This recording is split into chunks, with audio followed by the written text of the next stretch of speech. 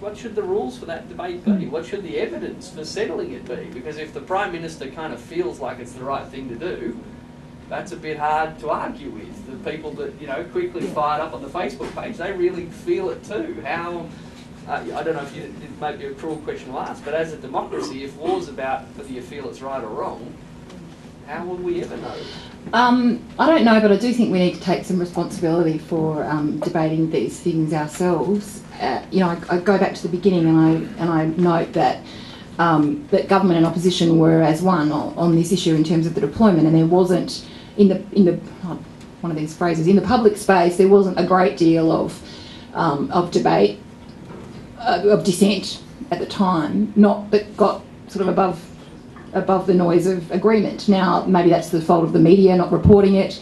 I can't remember back to the time whether there were distinct voices raised against it or not. I know that now, I think you see difference in the wake of, in the last 12 months, we've seen the debate emerge for a couple of reasons. I think, interesting, and I talk in the book about this, Julia Gillard said this to me, she can pinpoint the moment where she thinks public opinion turned. She, through the course of the last election campaign, I don't know if you remember last year, there were a series of Australian deaths in Afghanistan. There were 2 soldiers killed in one incident, and then there was another one, I think it was Lance Corporal Jared McKinney, who was killed, and they have a news conference at every time and make this announcement. And Julia Gillard said to me that she made this announcement with John Faulkner, who was then the minister, at the end of this election campaign, and the questions in that news conference changed. Normally at these conferences the journalists would say, can you tell us about the incident, what can you tell us about the soldier, you know, it's all about that incident and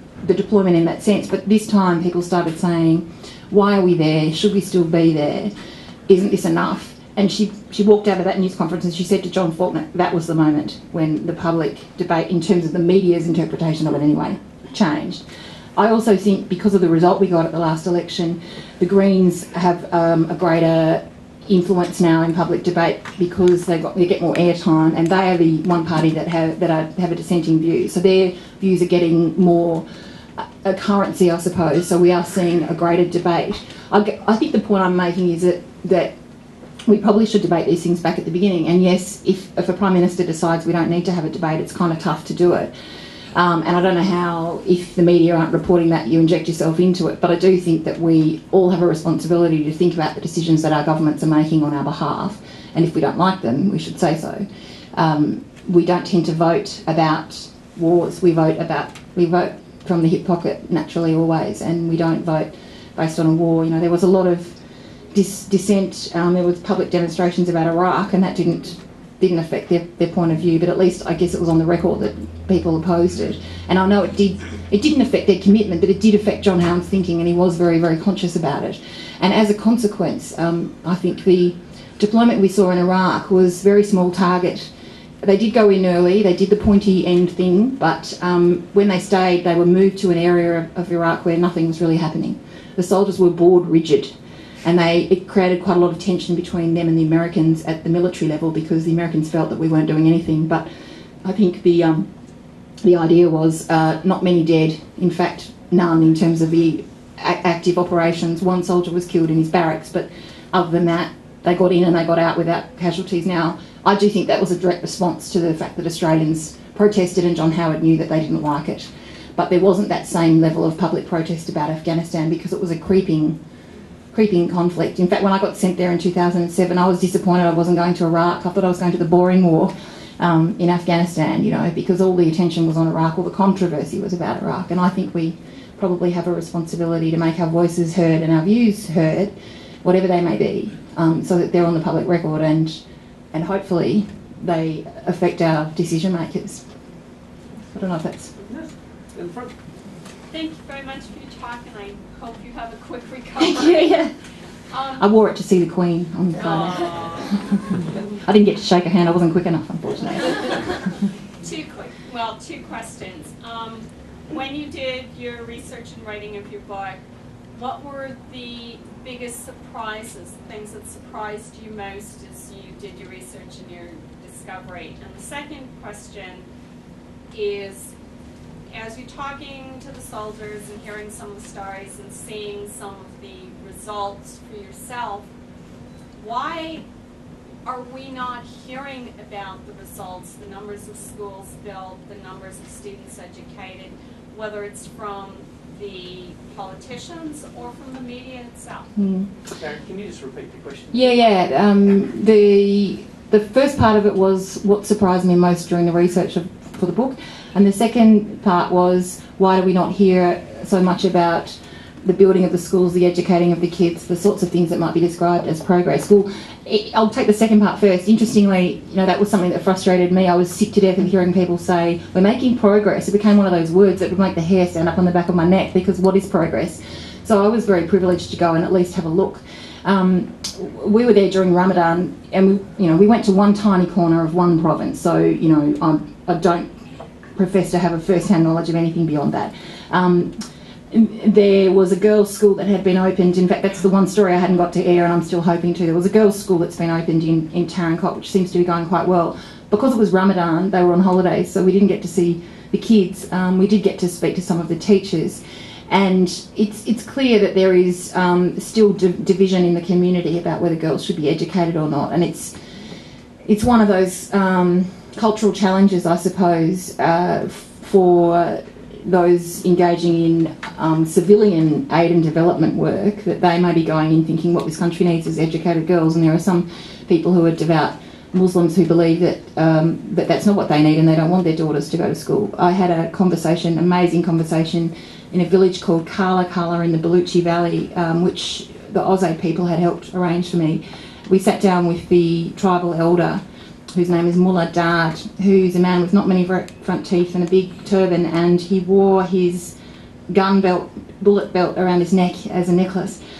He called all the tribal elders together, and we sat down and had quite an amazing conversation, all men and boys, and all men with us except for me, about hopes and dreams and aspirations. And he was saying, we want our kids to go to school, and we want to develop our community, we want to build a bazaar, and we want all these things. And when I said, when you say children, your sons and your daughters, and he sort of said yes, but in the end his answer really was more his sons and his daughters to be performing a traditional role in their village that women perform. So, I think there's division in the community about those kinds of things. I got to go there, and therefore I could report on some of that, and the trouble is we don't get to go there and report on it firsthand very much.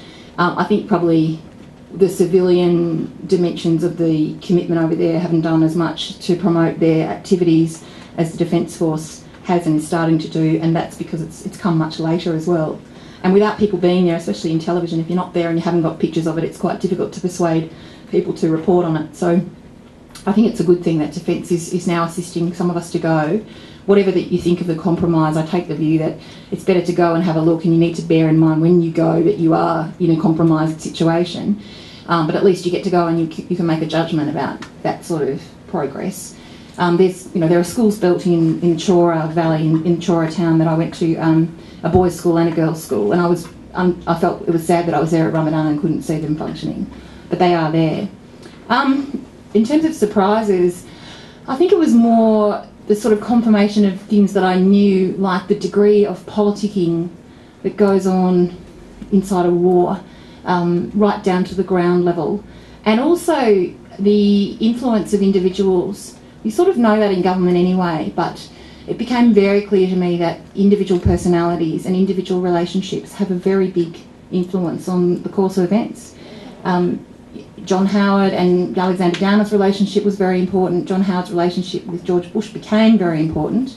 I tell some slightly mischievous stories in the book about, John Howard has always talked about that relationship was forged on September 11, but in fact it became clear to me through researching and through reading other books, including the one that Bob Woodward wrote within a year of the September 11, that George Bush was not as focused on the fact that John Howard had been there as John Howard was. And in fact, Bob Woodward interviewed Bush about the days leading up to September 11 and the knowledge of Al-Qaeda and how much there'd been discussion about, and there was due to have been a brief presented to the President on September 10 about Al-Qaeda. And the President said, well, I couldn't have been briefed on September 10 because I was in Florida on September 10. Well, in fact, he was in Washington for the first half. He met John Howard for the first time at the Navy Yard for the 50th anniversary of ANZUS, hosted him at the White House, had talks and lunch, and then went to Florida. And I thought it was interesting that it didn't come front of mind. It was, I wasn't in Washington. Yes, Mr. President, you were. So I think that shows you, I mean, it's a small example and maybe it's a slightly naughty one from my point of view, but I think the President was not as focused on that. I think the relationship was forged over Iraq because that's when the President really needed us and that's when he needed John Howard. And they did become close through the Australian deployment at the beginning, and Australia acquitted itself well militarily in that first deployment, and its soldiers are highly regarded, especially Special Forces, for what they can do. So it proved itself a good ally, and that forged a stronger relationship. And my view is it was Iraq. And so I was kind of sort of slightly galled and surprised at the way that individuals do influence the course of events. And the same now. I mean, Kevin Rudd had quite strong ideas as Prime Minister about how what our deployment should look like. He decided that we needed to restrict the movement of forces, or more greatly enforce the movement of our forces to within the boundaries of Uruzgan province. And people talk, some give it greater weight than others, about a red line that they effectively drew around Uruzgan and said, you know, this is where we're working. And that's because that was all about getting us out. And you know, our mission now is train the Kandak in Uruzgan to a certain level and be able to withdraw. And if we're going to train those people in Uruzgan, we're going to stay in Uruzgan, and we're not going to go wandering off to other operations. And that caused some tensions, but that was very much Kevin Rudd and his minister's view. So different personalities do affect the way these things come about, and I suppose that's what I went looking for. I went looking for the role of people, and that's what I found, and I thought it was quite interesting. There's a few hands going up. Got time for a couple of questions. Sorry, I'm being long-winded. I have to make an observation though. Robert McNamara, a fantastic documentary, The Fog of War. If you haven't seen it, you should. Yeah. It's a fantastic bit in there where Robert McNamara talks about the Vietnam War, and the whole thing is pointing his finger down. There's not one of our allies would join us in Vietnam. Not one. I remember. Yes. So. Well, the other thing, just before we go on quickly, the other thing that was interesting to me was that John Howard insisted on a request from George Bush. You know, even though we said we want to go to Afghanistan, he insisted on a request, even if it was just a phone call. And the Americans didn't want to issue a request because they don't always want all their allies to come. Some allies are more trouble than they're worth because countries fight under different rules of engagement. And this is the sort of thing I haven't really focused on before as a non-military person. Different rules of engagement, different levels of training, different languages. It means that soldiers don't always work well together. And sometimes if you've got a country whose soldiers are not trained as well as yours, who have different rules, some of them can't fight at night, for example. Some of them aren't allowed to use certain equipment. So they didn't want all the allies, and they didn't want to issue a request to someone and then have to issue it to everyone and then have all these allies they didn't want, who wanted to be seen to be flying the flag with the US. But John Howard insisted on it, and in the end he got a phone call from Bush. And Bush didn't even, in the call, he didn't actually say, John, I really want your forces to come. He said, words to the effect of, well, John, you know, I think we've agreed and, you know, our militaries can sort it out. And Howard was able to go out and say, I've had a phone call from the President of the United States and we've received this request and now we're going. And when I said to him, and what was that about? He said, oh, well, Karen, it's my solicitor's training. I always like a paper trail. He liked to be able to say that. And it goes back to Vietnam because when we committed to Vietnam, that was done without a request.